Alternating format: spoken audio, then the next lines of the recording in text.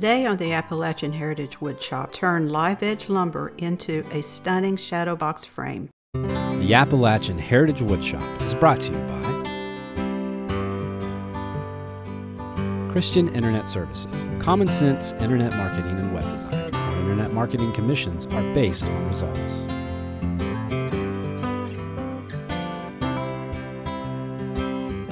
Robinson and McElwee, thinking business, practicing law.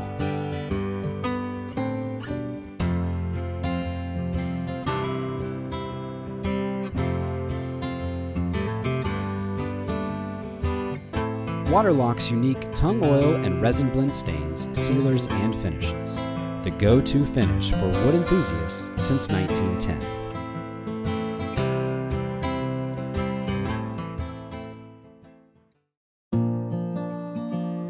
Appalachia covers over 200,000 square miles across 13 eastern states where you will find steep, rugged mountains, vast, lush forests, swift-moving streams, and valley farmlands. Appalachian settlers were a unique breed. Isolated by the rough terrain, mountain dwellers had to be self-reliant and innovative to survive the harsh living conditions.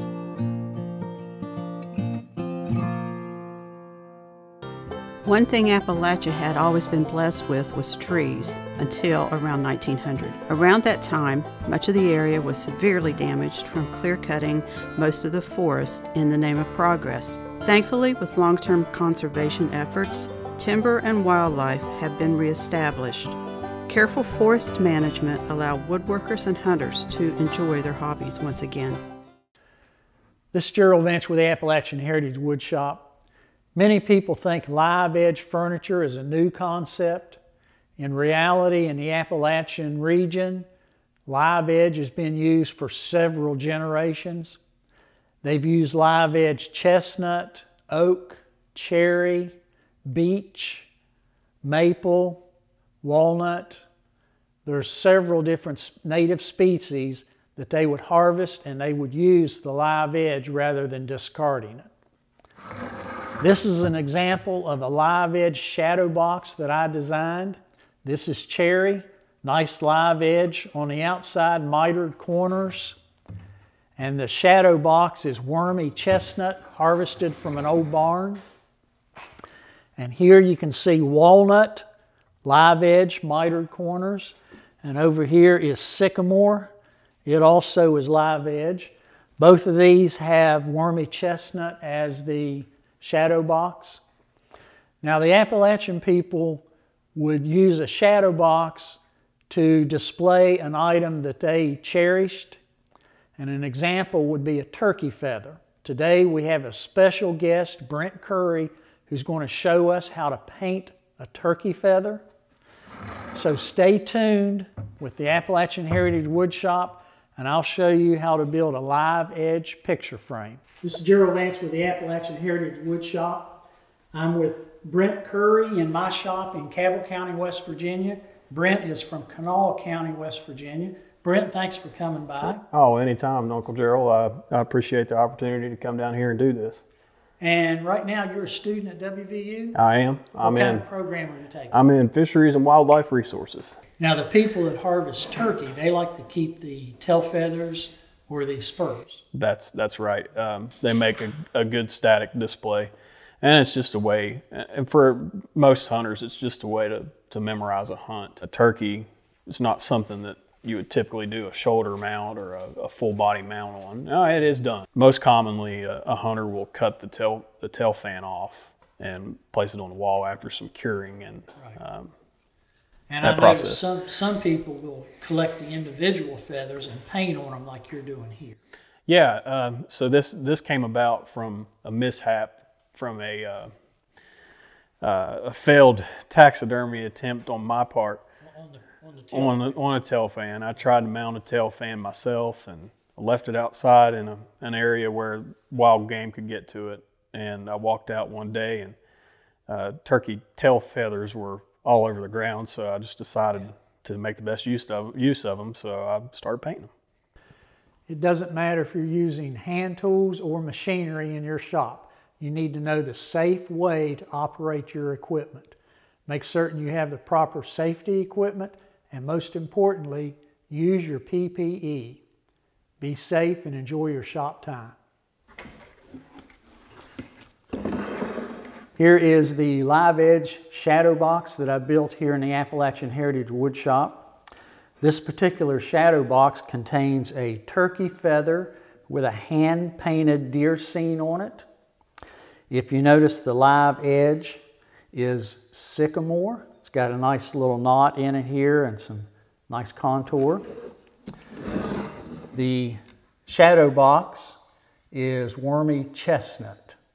So let me set this aside and I'll show you how I'm going to make another one of these. I'm going to start with some wormy chestnut. This is enough to do the Shadowbox. I'll have to dimension this and rip it in half, and that'll give me the 4 pieces for the Shadowbox. And I've got 2 Live Edge pieces of cherry, which I will be using for the Live Edge frame. Now if you notice this, it's got some real nice grain on it.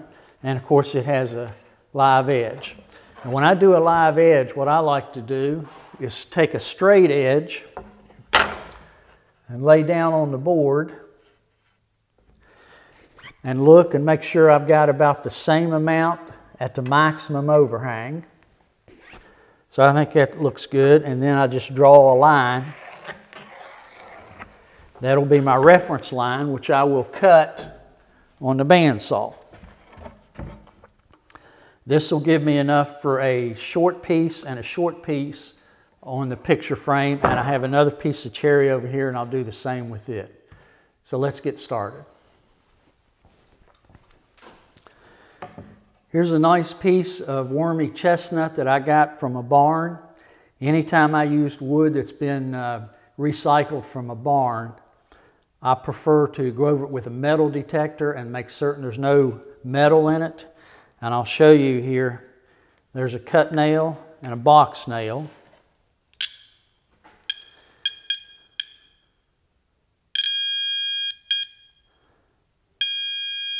And you can see it picks up metal pretty quick. So I've gone over this. There is no metal in this. The other thing I like to do is take an ice pick and look at any of the wormholes, and I make sure there's no dirt, mud, or even bugs down in the wormholes. When I run this over the planer or joiner, it can dull the knives if it has mud in there. It can also do the same with a blade on a table saw.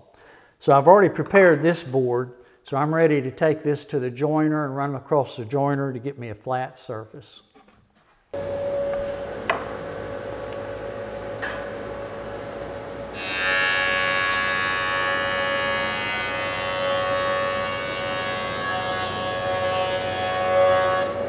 Now over to the thickness planer.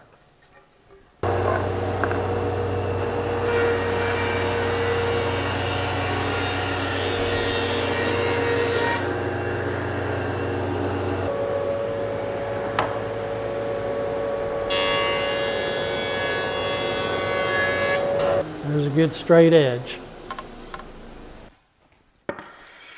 Okay, I've run this through the joiner and the planer, and I've created a nice straight edge on the joiner, so now I'm ready to rip this to the correct width.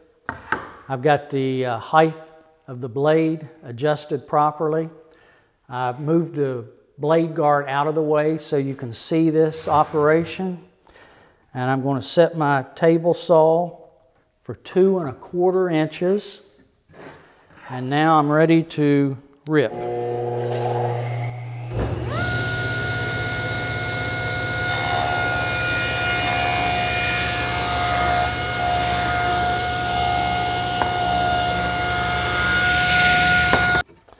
Now I've already square cut one end.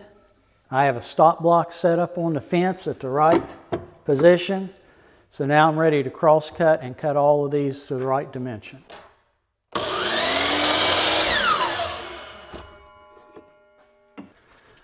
The Shadowbox is put together with a simple rabbet joint on the corners. So for that I'm going to use a dado blade and a table saw. I've got my miter gauge set up and a stop block so all of the rabbets will be the same size. Now the rabbets get cut in the long side and not the short side. So let's go ahead and make those now.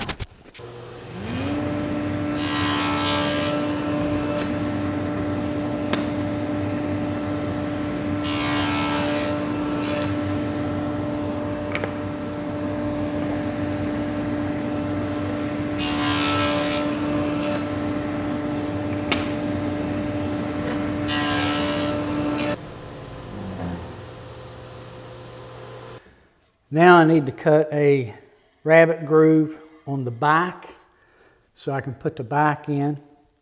And I've got the fence set up.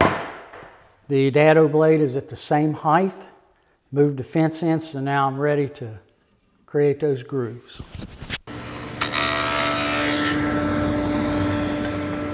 Now I've repositioned the fence so I can cut a groove which will accept the glass that goes in the front.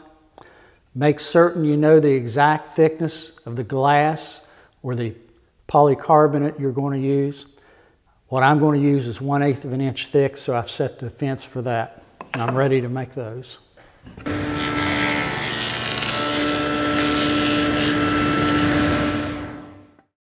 There's the groove for the glass. Okay, now I'm ready to glue and nail the Shadowbox frame together. I'm just going to use some PVA glue, and I'm going to use some brad nails. Now this is wormy chestnut, and you can see a lot of the wormholes here. So that's one thing that is really to my advantage in using a brad nailer on a project like this. I don't have to worry about the hole from the brad, so that's good. However, I do have to worry about the light reflecting off of the head of the brad that is down in the hole.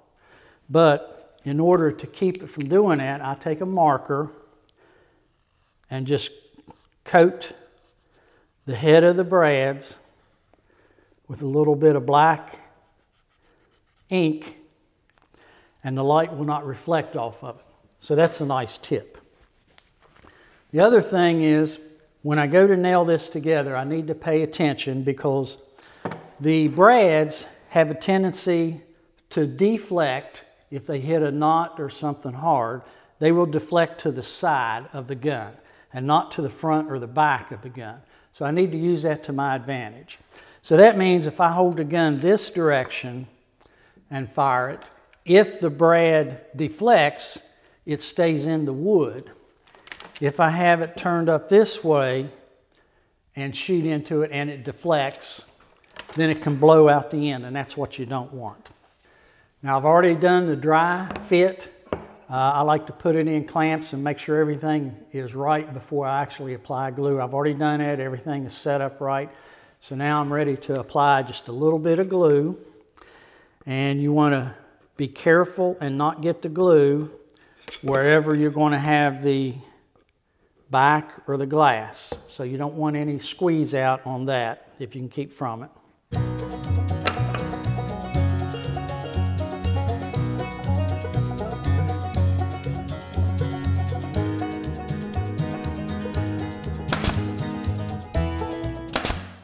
Okay, now I've got that shot together real good. Now I'm going to go ahead and put some clamps on it just to make sure I got plenty of pressure and get good contact where the glue is.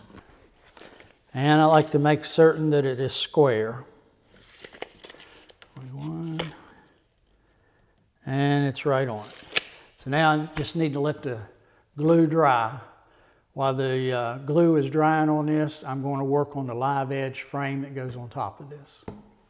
Now I've already marked where I want to rip off the live edge, and I'm going to do that here at the bandsaw.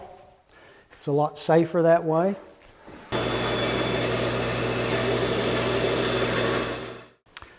Okay, now I'm ready to create a flat surface on one face of the board, and the joiner is the best tool for that.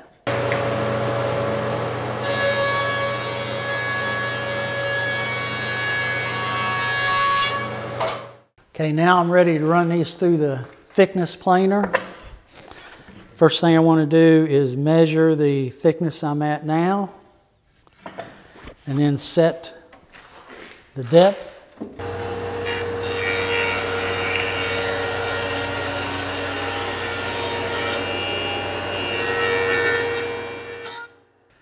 Now I'm ready to joint one edge. If you remember, this was cut on a bandsaw, so it's not very straight. Now some of you are probably wondering why I did not joint this edge when I jointed one face. And there is a reason. With the live edge, I have to have the live edge up. And when I jointed one face, that face has to be against the fence. And that means I may be going against the grain. If I joint one face and then plane the other, then it doesn't matter which face goes against the fence. I can go by the proper direction of the grain. So now let's go ahead and joint this one edge.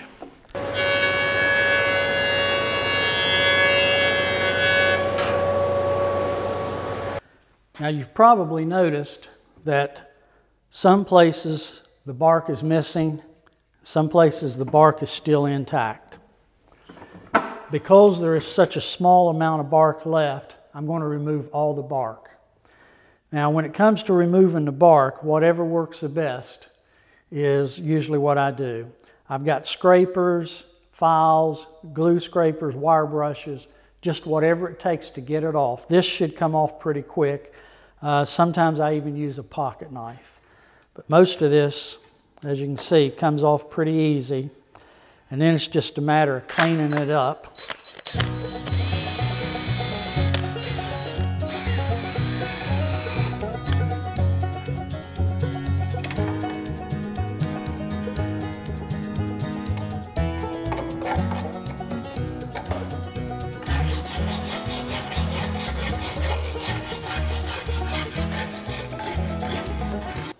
There you go. Now I'm ready to cut the miters. Now I've just got finished cutting all the miters on the live edge cherry. So now let's take it over to the workbench and I'll show you how I assemble. Okay, now I'm ready to assemble my picture frame. Before I do, I wanted to show you a little bit about a miter joint. If you look real close, you can see quite a bit of end grain on the miter cut. And the end grain is not very strong holding with only glue. It is very much like a butt joint. So I like to reinforce my miter joints. So I reinforce them with a spline, and in this case it's going to be a hidden spline because I don't want to detract from the natural live edge. So I'm going to use a biscuit. This is a number 20 beech biscuit. It is compressed in the manufacturing process, so when it gets wet, the moisture from the glue will cause it to swell up and it'll lock into place. So what I like to do is align the inside corner on this miter frame. And once I do that, then I'll put a pencil mark halfway across the miter joint.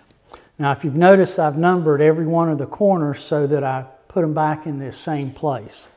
Now this pencil mark halfway is so that I can align my biscuit joiner when I make the cut. So let me show you how that's done. I've already got the depth set, and I've got it set for a number 20 biscuit, and I've got this one clamped into place.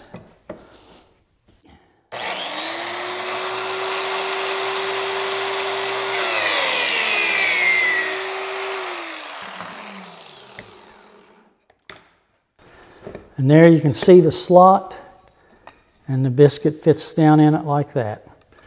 Okay, I'm going to use a band clamp as well as some other clamps. And I've got to get glue down inside the slots where the biscuits go.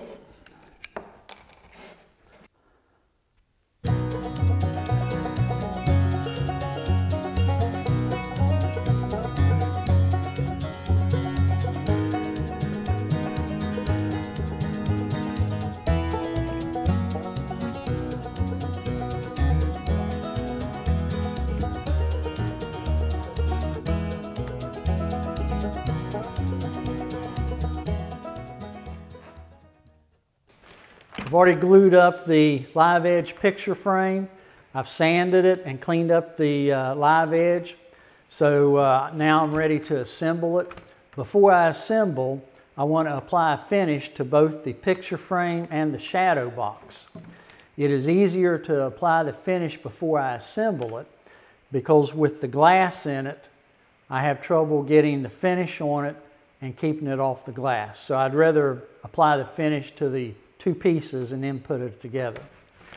So what I've got some oil varnish blend, and I've added a little bit of red color to it for the cherry live edge frame, and some natural colored oil varnish blend for the shadow box.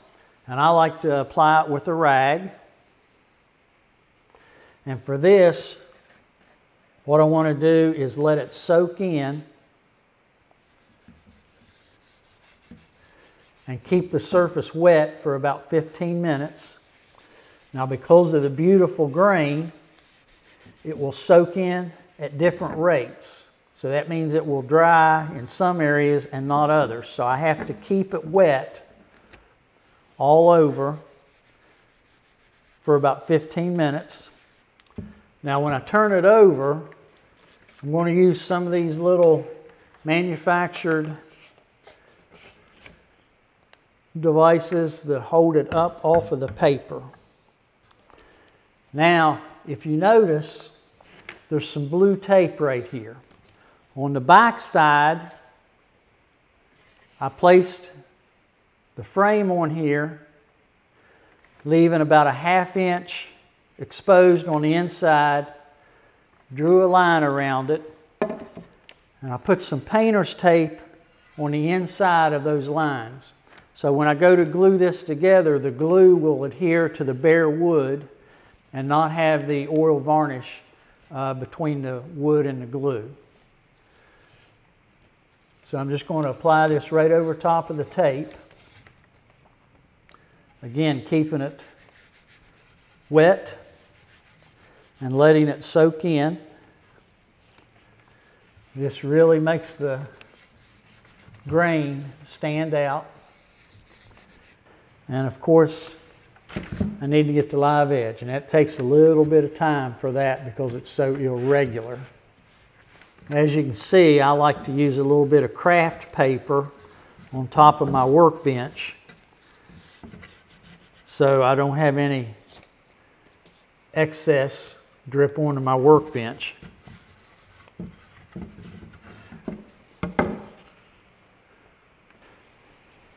I need to go around it one more time and make sure I don't have any dry spots or I don't have any accumulation or puddles. That really makes that grain stand out. This wormy chestnut is a very beautiful wood. It's a wood that's harder and harder to find now because all of the chestnut, American chestnut trees were killed by a blight a long time ago. So about the only place you can get it now is reclaimed from old barns and houses.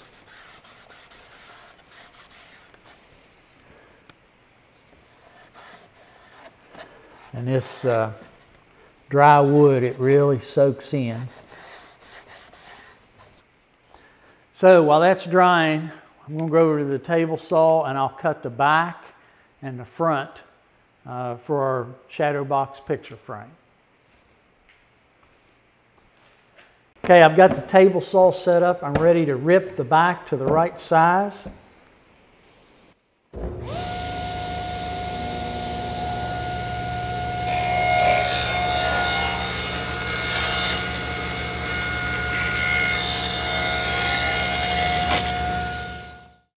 I buy polycarbonate in large sheets and then cut it to the size I need. I cut it here at the table saw. If you don't feel comfortable using the table saw, use the bandsaw. Now when you cut polycarbonate, you need to be aware that the friction builds up a tremendous amount of heat and it can actually melt and fuse it back together. So when you cut it, you need to make certain that you keep it moving and move at a constant rate. Make sure that you have on eyeglasses so that none of this gets in your eye.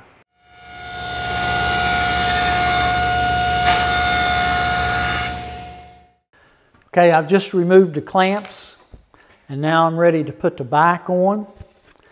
Now, normally the back would be covered with some type of a material, but for this I don't know what the client's going to put in it, so I'm going to put the back in without wrapping it in a material.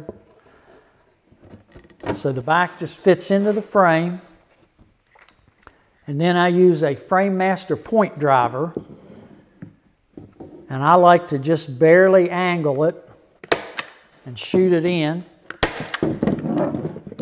Now the reason I like to slightly angle it, it makes it easier to get these frame points back out, and these need to come out in order to take the back off to put whatever is going to go inside the frame. So that's how that's done. So there you can see the finished product. It can be portrait or landscape. If you're interested in any information or plans on any of the items featured on the Appalachian Heritage Woodshop, just check out our website, AppalachianHeritageWoodshop.com. Remember, be proud of your Appalachian heritage.